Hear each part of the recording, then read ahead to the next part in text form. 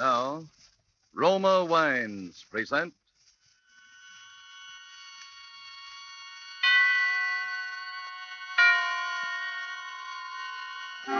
Suspense.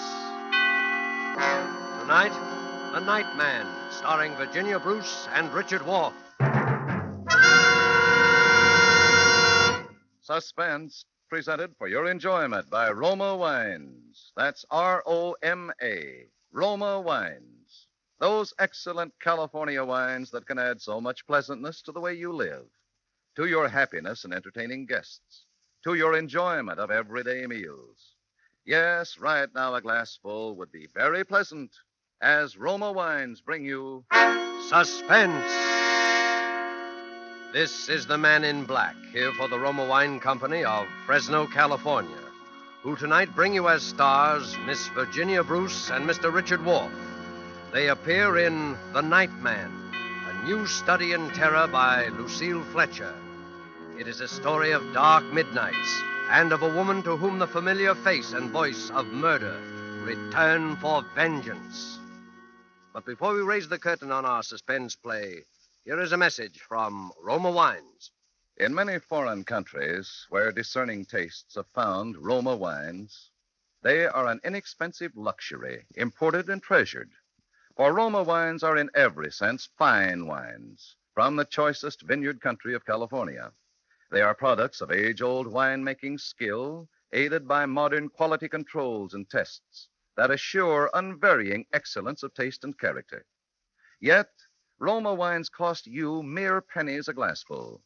Such enjoyable flavor and constant quality, such low cost, such high wine value, have made Roma by far America's largest selling wines, enjoyed by millions with meals when entertaining any time.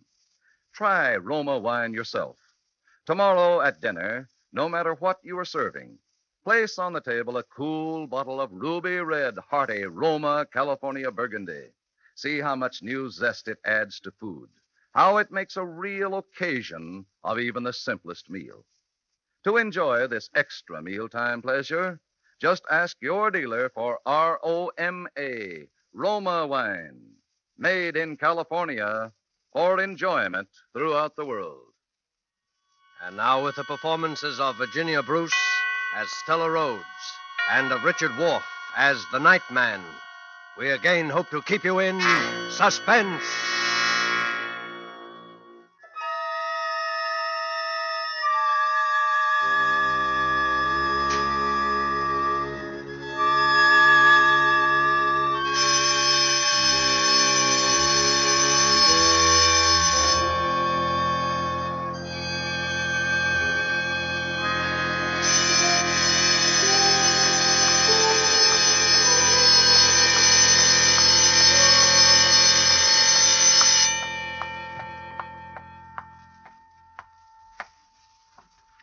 Warden Graves. Yes, Miss Rhodes. Sit down, won't you? Thank you. I hate to disturb you like this, but I've traveled clear across the country. They wouldn't give me the information over the phone. I know. You know what this visit is all about, Warden. To some extent, yes. You think one of our prisoners, Tom Nixon, has escaped. He has escaped. I'm as sure of it as I'm sure of sitting here now. I saw him at Lodge in New York City 2 days ago. You knew Tom Nixon well, Miss Rhodes? Knew him? He was my mother's murderer. My mother was Mrs. George Rhodes of Huntington, Long Island. She ran a boarding house there. He killed her on September 18th, 1933. We have all the records of the crime, Miss Rhodes. Tom was Mother's chief boarder for 10 years. Know him? Why, I sat opposite him at dinner table from the time I was a girl of 15. I knew him as well as I knew Mother. I'd know him anyway. I see. And now he's at Lodge. He's free. He's escaped this place. Maybe you're not aware of it. Maybe even his fellow prisoners aren't aware of it. But he's wormed his way out. And he's after me. He's after me. Oh, now, my dear young lady. Warden Graves, 10 years ago, when Mother was found murdered, I knew it couldn't have been anyone but Tom. I testified against him. I was practically the only witness at the trial. And when they sentenced him here for life, he swore to kill me. He swore in the open court to get even with me. For 10 years, I've lived in deadly fear. I've watched the newspapers for prison breaks. I've moved from house to house, made few friends. He's hung over me like a shadow. Even though I told myself he was locked up here forever.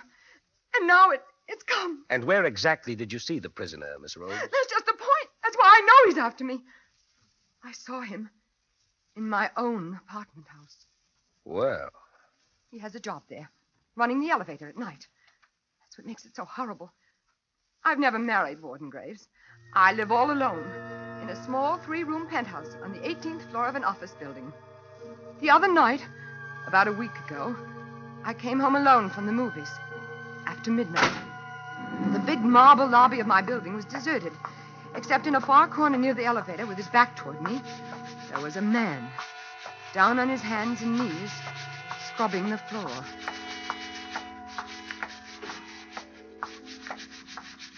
Good evening. Evening.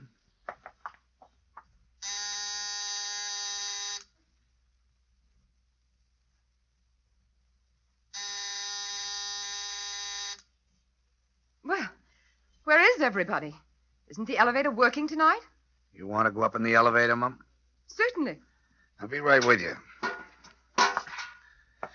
Okay, Mum. What floor?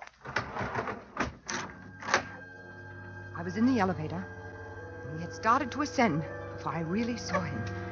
It was Tom. His hair had turned white, and there was a horrible stoop to his shoulders.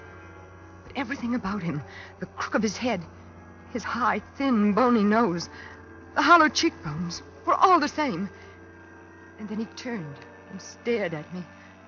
I could see those deadly, pale, cold eyes, those heavy eyebrows, still black, that familiar, quiet, sarcastic mouth.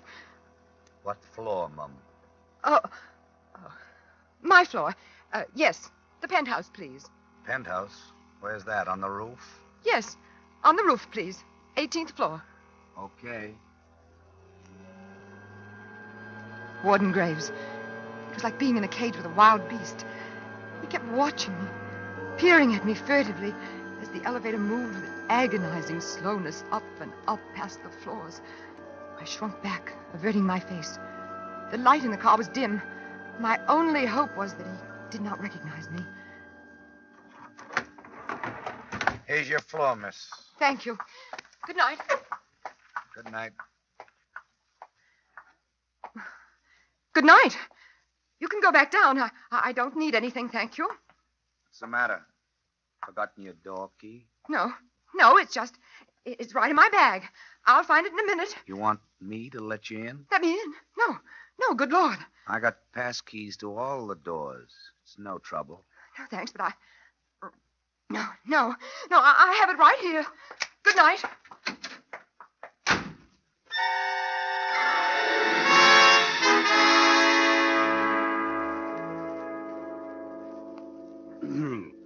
And that was the first time you saw him? Yes. Oh, I wanted to die. I didn't know where to turn. And that was all he did or said? Yes, but it wasn't so much what he said as the awful resemblance, the feeling that he was only playing with me, torturing me like a cat with a mouse. Warden Graves, I didn't even have a phone. I've always been afraid to be listed in the phone book. And the only way up to that penthouse was by that one elevator. I was trapped up there, at his mercy whenever he wanted to come. What did you do? I spent the night crouched against the wall with a flat iron in my hand, waiting for that key to click in my lock. And the next morning? The next day, I began to wonder if it all wasn't just a dream.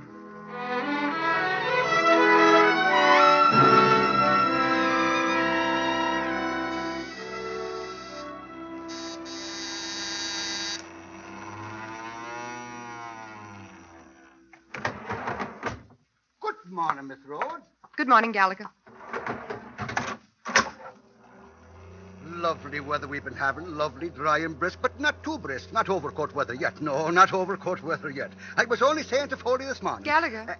Yes, Miss Rhodes, yes. Who's that new night man running the elevator? The one who came on last night? Oh, Foley? You mean Foley, Miss Rhodes? Why, that's Charlie Foley. Nice old chap, ain't he? Very friendly and obliging, too. Treated me to coffee this morning before I came on. Charlie Foley. Yep, that's his name. They're very partial to the Irish here in this building. Gallagher, Foley. But he's a nice, trustworthy chap, Miss Rhodes. Honest, too. Good morning, Miss Rhodes. Good morning. Forget something, Miss Rose? No. Just about this Mr. Foley. It's just that he's rather odd-looking. I was wondering where he came from and if he's perfectly all right. All right. Let me tell you something. He was personally recommended by Ellsworth, Hitchcock, Pearson, and Scott, the owners of the place. And that's the first time that's ever happened in my experience. Don't you worry about him, Miss Rhodes. He's a good man, member of our union, and married with 2 children. Believe me, when the owners recommend a man. Well, it all sounds like a foolproof alibi, Miss Rhodes. And so you went back? I didn't want to, even then. I spent the day hunting for another apartment. But you know wartime New York, Warden Graves. There wasn't another apartment to be had. I let myself be convinced until that night when I saw him again.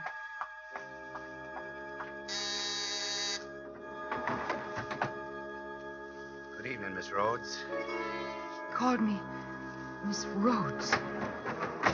And now there was a cruel, sarcastic smile about his lips. The kind of smile I'd seen him give to Mama. You think he recognized you then? Recognized me? Warden Graves, I haven't changed. Perhaps I've grown a little thinner. Don't you see he'd come there only to trap me? He'd taken that particular job, plotted, schemed. Here's your floor, Miss Rhodes. It was only a question of when. When he was going to do it. When the axe was going to fall.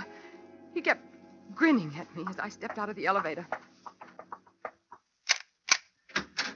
Good night, Miss Rhodes. Good night.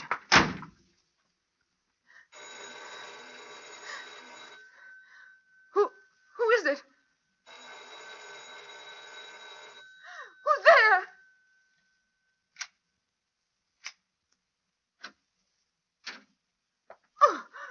Oh, excuse me, Miss Rhodes. There wasn't any answer to my ring. What do you want? What are you doing here? It's your laundry. They told me to put it inside the door in case you weren't home. My laundry? Oh, but you knew I was home. You just brought me up. That's right. Excuse me, I guess I must have been thinking of something else. Yes. I'm sorry, Miss Rhodes. Very sorry. That's all right. Good night. It was a crazy mistake. There I was thinking you could get up here some other way. But there isn't any other way, is there? No. Even the service elevator doesn't get up this far, does it? No. It's just like you're all alone here. Alone. On the roof. Yes. Tom, if you come any closer, I'll kill you to hear. I'll kill you with my bare... What was that, Mum? Get out! Get out! Get out! Oh, that's my buzzer. I better answer it.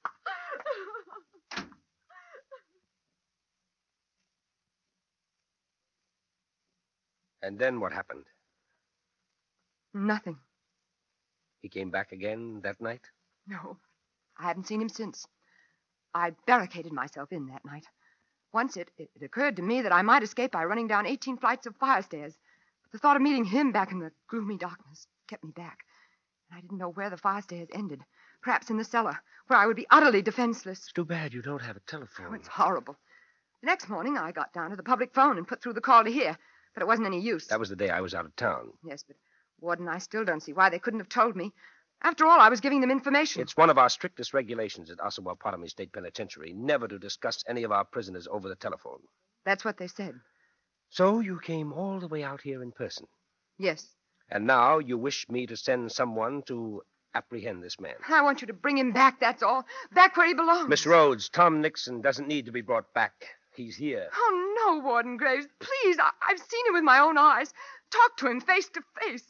Maybe there's someone here calling himself Tom Nixon. But he's escaped. He's free. I know it. Will you just step this way with me, Miss Rhodes? No, I don't want to see him. I don't want to see his cell or talk to anybody or... Tom Nixon's dead, Miss Rhodes. He's buried in the prison yard.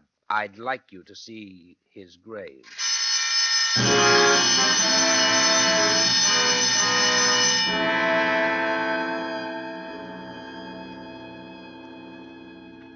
And this is the photograph taken of him just a week before he died.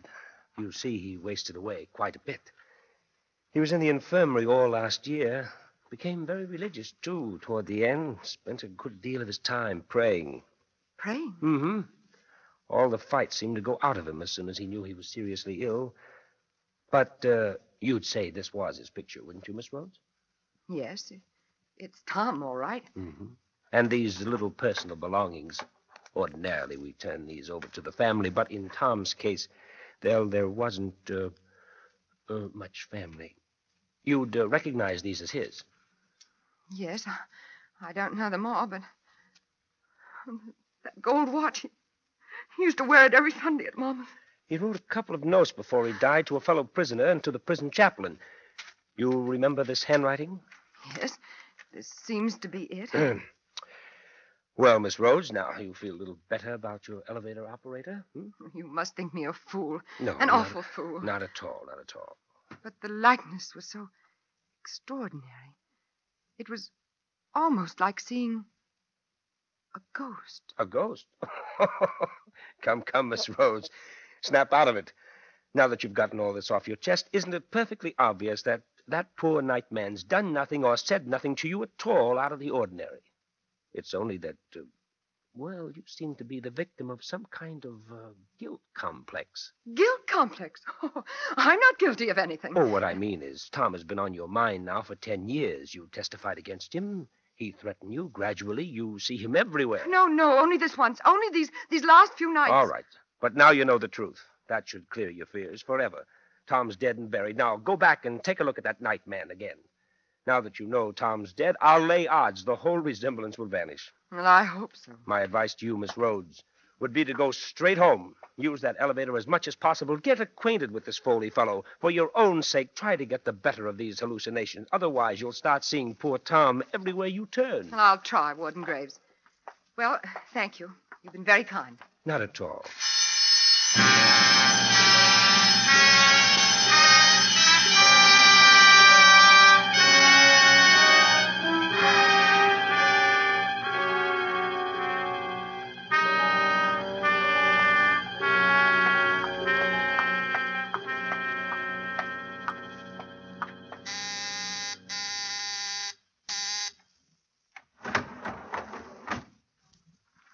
Good evening, Charles. Evening, Mum. I have some bags here, Charles. Will you help me with them, please? Okay.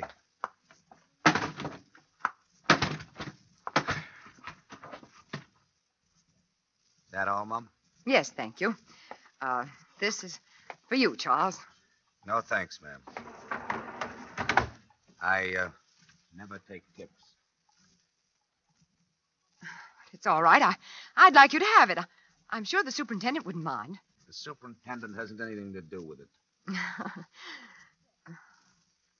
Well, aren't we going to start? Yeah, in a minute. Been out of town? Why, yes, I have. You've gone quite a while. I didn't see you for 3 or 4 nights. I was in the country visiting a friend. Oh.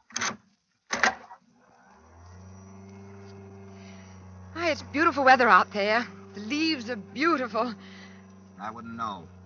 You live in the city, Charles? Of course. Oh, isn't it hard to bring up children in the city? Children? Yes. Didn't I understand Gallagher to say you had 2 children? Me? What chance I have to have any children? Oh, I'm sorry. I'm a bachelor. By the way, my name is not Charles. Well, guess this must be my floor. No, it's not. Then why are we stopping? The elevator's stuck. Power's been cut off. Cut off? Mm-hmm. Oh, but how could that happen? It's never happened before as long as I've lived here. Yeah? Well, sooner or later, I guess it had to happen. Isn't there some way we can get it back on? Some buzzer for the cellar or something? If the power's off, the buzzer isn't working. It's a wonder the lights are still on. The lights? Yeah. They'll go out in a few minutes, though. And then it'll be black in here. Black as a grave. Let's get out of here. Open the door. Can't. She won't budge. But you haven't even tried. I don't have to try. We're stuck between floors. The door's flush with the solid wall. Solid wall? Yeah. We're kind of bricked up in a cell. But there must be some way out of here. Isn't there a little door in the roof? Something you can pry open? Something you can climb up out of into the shaft? I don't see any. Oh, but there must be. Climb up and feel around before the light gives out. There's nothing to get hold of. It's nothing but steel and mirrors. And I'm not tall enough. Stand on my bags. That's a good idea. They'll never hold me. Oh, it's all right. Just hurry. Here, the Gladstone's strongest. No, never make it. Oh, but stand on your tiptoes. Stretch. No. Let me try. Oh, dear, no, I can't. I didn't think so. Oh, what are we going to do? What are we going to do? Wait. Wait. Wait until somebody comes along downstairs and finds the elevator stuck, and then rings up the superintendent. Oh, but that might be hours. Sure. No! Help! Help! Somebody help! Help! You're wasting your time. Oh. Everybody's left the building. I know because they've all signed out. This air shaft's thick, isolated. Nobody's down in the basement. And there won't be any passengers ringing for an elevator this time of night. You seem awfully sure about all that. Why not? Cigarette? No, thanks. Do you think it's safe to smoke in here? Sure. And supposing it isn't. What's the difference? Here, have one. It'll soothe your nerves. No, thanks. The air's so close. Jumpy, ain't you? No, I suppose really there's nothing to be afraid of. Sooner or later, they'll come. Oh, sure. Eventually. It's just that this waiting and all these mirrors and being stuck. You're not jumpy on account of me? You? Oh, no, of course not. But you were kind of jumpy with me the other night, weren't you? The other night? When I came into your apartment unexpectedly. That was a mistake. A mistake? Yes, I just thought you were someone else, a friend of mine, someone I've always been afraid of. Oh. But now I've learned it couldn't be you because this friend's dead. Dead and buried. Dead and buried? Yes. What was his name? Maybe I know him. Oh! What was that? Only the lights. I knew they'd give out sooner or later. Oh, no. No, they can't. I can't stay here alone in the dark with you. So you are jumpy with me. No. I thought you said this guy was dead and buried. He is. I saw his grave. Then why are you screaming like that? I'm not screaming. Only it's so dark in here. So close and creepy. What did you do to this friend that makes you so jumpy? Do to him? Nothing. I didn't do a thing. No? It was he. He threatened me. He was a murderer. He killed my mother in cold blood 10 years ago. He was our boarder for 10 years. And one afternoon... Don't move! I'm not moving. Go on. One afternoon, I came home, and there was Mother lying on the floor with her throat. No, where are you? I can't... Go on. No, I can't stand it. I can't stand it. Tom! It's you, Tom, isn't it? I thought you said your friend was dead and buried. Stop playing with me. Stop torturing me. Tell me the truth. You escaped, didn't you? You didn't die, and it was someone else's grave, just as I thought. You escaped and found me here. Answer me, Tom. Where are you? I can't see you. I can't. Ah! Oh, no, stop. I didn't mean it. I didn't mean to send you there. It was only because I loved you, Tom. Loved you so blindly, passionately for years. And hated Mama. And hated you for loving her. It was only to get revenge on you both that I killed her. And framed you. Mama was so cruel to me, Tom. She treated me like a slave. And all the time flaunting you in my face. Oh, if you'd spoken one kind word to me, Tom, at the trial. One word to let me know you loved me.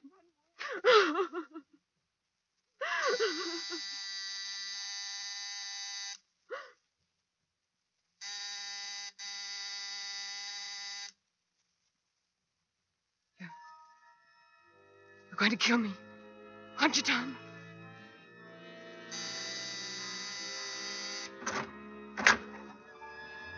No, Tom! I don't want to die! I don't want to die! I don't want to die, Tom!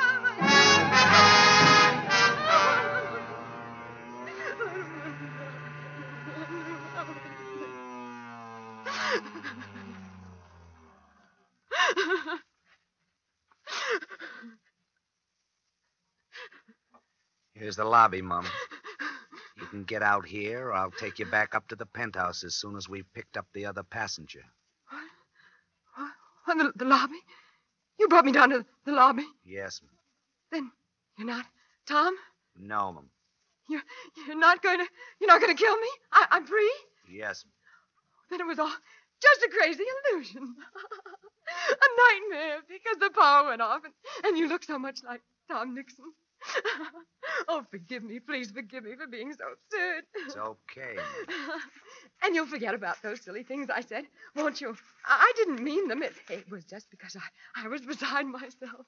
What silly things, Mum? Those silly things about my mother and Tom. And now, this is for you. No, I insist this time. I insist. I'm sorry, Mum. But I'm afraid I never accept tips. Oh, but you must. Particularly from people who framed my twin brother.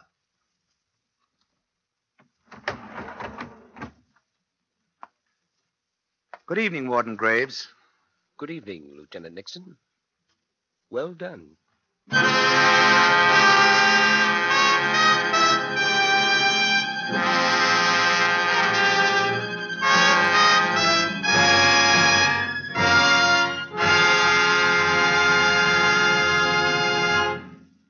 And so closes The Night Man, starring Virginia Bruce and Richard Wolff. Tonight's study in Suspense. Suspense is produced and directed by William Spier. To every woman listening tonight, I want to say a special word about making every dinner or supper you serve taste better. I want to urge you to start serving Roma wine with your meals. It's simple. The cost is very, very little, and it works magic in making food more enjoyable. You can serve Roma wine with any meal or any time in any kind of glass you wish. Serve it chilled. Try different kinds of Roma wine until you find those you enjoy most of all. Try hearty red Roma California Burgundy or the delicately delicious Roma California Sauterne. The cost is only pennies a glass, but you'll find even a pick-up supper tastes like a banquet. Get Roma wines today. If your dealer is temporarily out of them, please try again soon. Just ask for R-O-M-A, Roma Wines, America's largest selling wines, made in California for enjoyment throughout the world. Richard Wolff appeared through the courtesy of Metro-Goldwyn-Mayer, producers of Mrs. Parkington. Next Thursday, same time, you will hear Mr. Van Johnson and Mr. Keenan Wynn as stars of Suspense. Presented by Roma Wines, R-O-M-A, made in California for enjoyment throughout the world. Remember this, the war is not over. For every reason, patriotic and personal, continue to buy and keep war bonds. Put as much of your money as possible where it will serve as a reserve to be used in the future. War bond dollars now can mean the realization of your long-range peacetime objectives.